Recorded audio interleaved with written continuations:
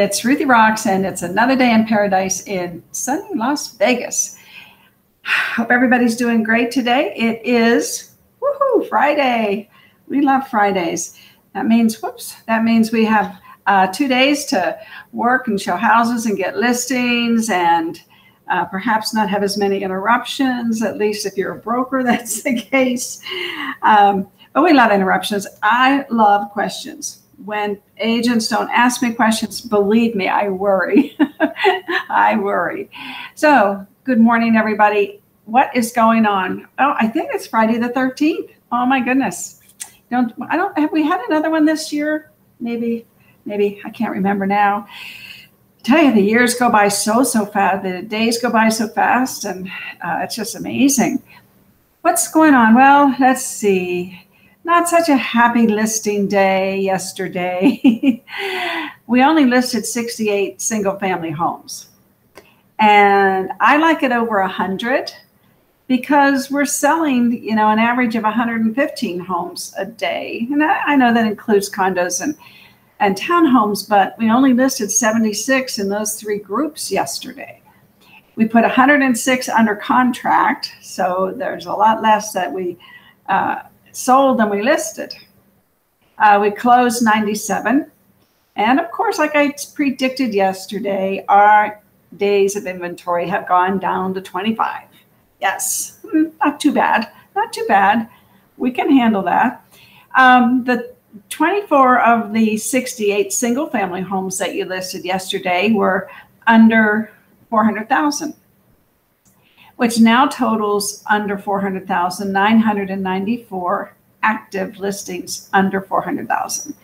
And I think this is the first day it's been under 1,000.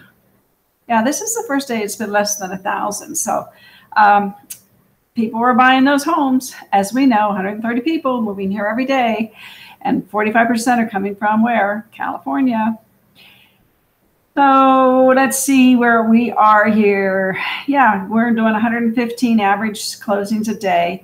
And last year we were doing 94. I updated the current median to 405,000. So if you bought a home in January for 365,000, you gained 40,000 in equity in just 7 months, and that's quite a return in your investment. And the interest rate's still hovering around 3%.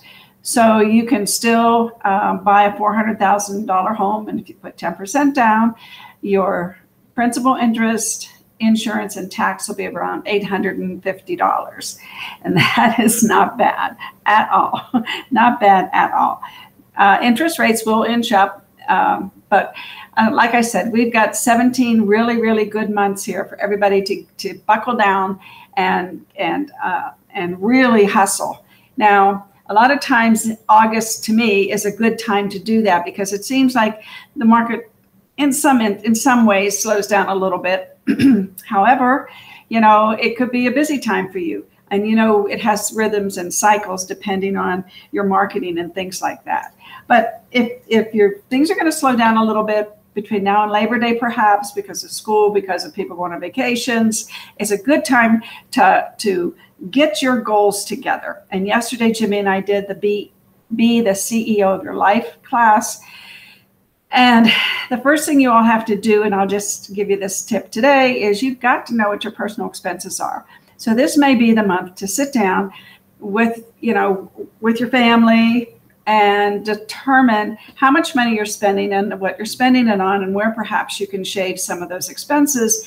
Because as we go forward with the COVID situation and the market, you just have to be prepared and don't be spending all your money. And if you get a $10,000 check, you need to put, $3,000 of it somewhere for your taxes, and you need to put $3,000 probably into your business account, and maybe take $4,000 home and see if you can live on that. And if you can't, you need to determine how you're going to make more money, because you have to pay your taxes and you have to build up your business account. And that business account can eventually become a savings account, or maybe you're going to, it's a good place to keep your money, because then you have it, because your personal life is taken care of. So everybody needs to have in my opinion, and I'm not a CPA. Good morning, Frank. Good morning. Good to see you. Let's give Frank a shout out here. Good morning, Frank.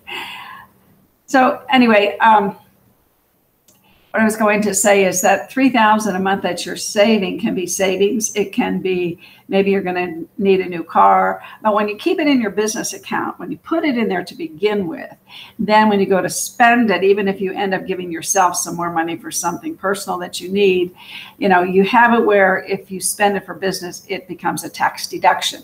And the other thing I was going to say is you do need to have a business account. Yeah, happy Friday.